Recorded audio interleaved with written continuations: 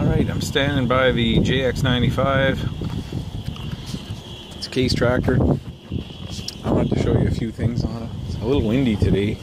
Now my last video was windy too. This is how you unlock the loader. Pull it out, the pin's out now, it can come off. You do that. The other side is a pin the same as this. And drop these legs down. And you have to have the bucket on the front. You tilt the bucket down.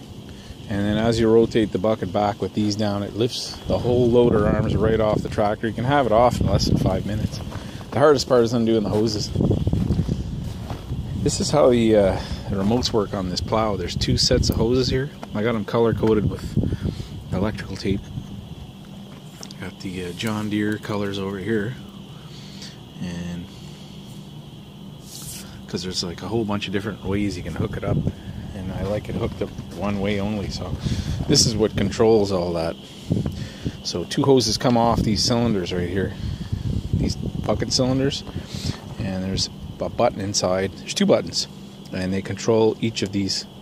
It's kind of a neat setup. There's I think that is a pressure release valve, so if you bump something, it allows the oil to flow wherever it's got to flow. And it's a complicated setup, but works great. There's two cylinders on the end plates. There's this one here that raises and lowers it. You can see it from in the tractor when I'm driving, but you can't really see this one down in here. And that's the one that, this one's not locked right now. It's supposed to come out and lock this little plate right here. It's a pretty well-engineered device. Okay, I'm at the one at the other end now, and it's locked properly. So I'll show you a few more things on this tractor. It's a Quickie alloy loader. It's called a Quickie 45. So that's the type of loader. The paint came with original silver paint here, but it all peeled off. It was a defect in the primer or something. But I never got around to painting it, so it's staying like that. Okay, I'm in the cab now, and this is the control, the alloy control for the loader. So you pull up, it raises the loader arms, push forward, it lowers it. And then your buckets left and right. Well, these two buttons here. I don't know if you can see those. It's really hard in here there. So one of these this is the button for the end plates, and you just left and right, and you get your up and down motion for the end plates. And this button here angles the plow, and it actually works great. It's been working for 13 years. I've had this. This is the 13th year, and I've never really had any problems with it. Touch wood. If you've watched my snowplow videos, you hear a lot of clicking, and I meant to show you guys for months now. That's down for the box scraper, and that's up. It's not running right now, so it won't go up. But that's the clicking you hear. There's a small click for down. I can also use this to raise and lower it, but it's way easier just these two buttons. So that's what you're hearing when you're watching me in the cab, and that raises this box scraper back here, which gives me a lot more ability. I can back into a loading dock or a garage door or anything and pull snow out and push from the front. And this tractor's got so much power that it can push more than what the plow can handle in front. So having this box scraper increases how much I can move, and I can move it a long distance. So you can see it can pull a lot of snow.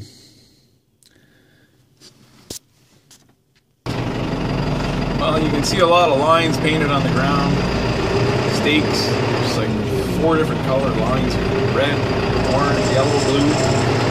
They marked out every flags everywhere. You can see in the snowbank up here. It's a bad sign for a snow guy like me. So I had a meeting with the property manager a couple of days ago, Monday morning, I think, and they gave me a kind of a photograph or a map of this site, and the next location the waterworks guys are going to be digging, and it's right here. They've decided they're going to use this as a staging area to keep their material, and all the flags are marking what's in the ground. So you got gas lines, electric lines, water lines, all kinds of things. And that's, I think, my last video, I believe, there was a little clip of me pushing snow in here. This is where I stockpile my snow. So I've lost that. And it was funny. Monday I was driving around, and the guy's putting gas markers and painting everywhere on the snow because it was snowing like crazy, and I was plowing them faster than he could put them out. So I thought I was going to be in trouble, but I was erasing everything he was putting out. Not everything, but many spots he was marking. And I said, well, like, what am I supposed to do? I have to plow the snow. So anyway, it was almost like a comedy show. I thought I was going to be in trouble for sure. They're calling for, 13, 14, 15 inches on the weekend, Friday night, Saturday. And it's supposed to rain, like a half an inch or an inch of rain on Friday. So, and then change to snow.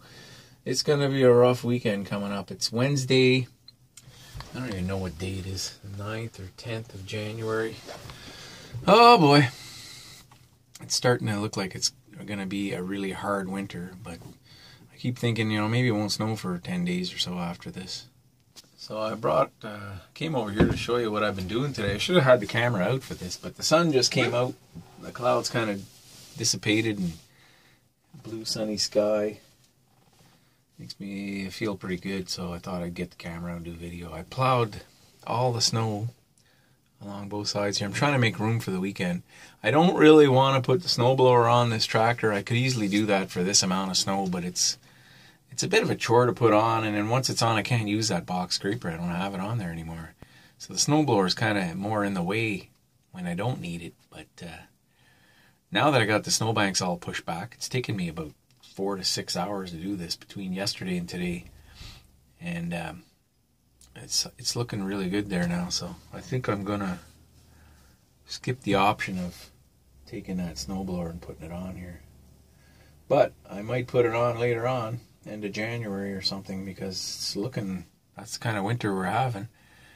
I can really move snow with a 100 horsepower snowblower.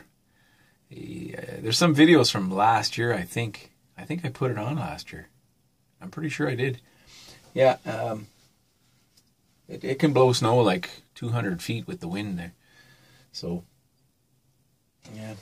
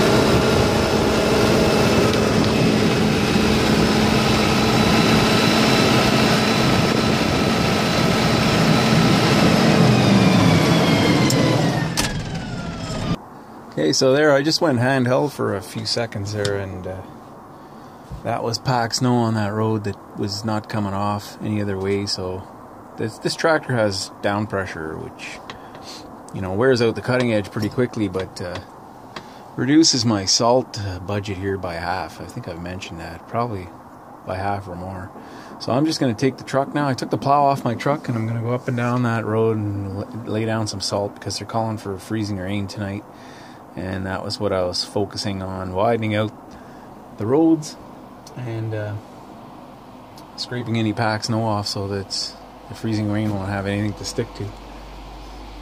Oh, here's another little section. I spent some time pushing these snowbanks back. This is always a problem. I think there's a picture of my truck in a video from last summer. I was parked last winter, not summer. I was parked up there with my old truck, and the banks were as high as the roof of the truck, which is about 6 feet over 6 feet, 6 to 6.5 feet.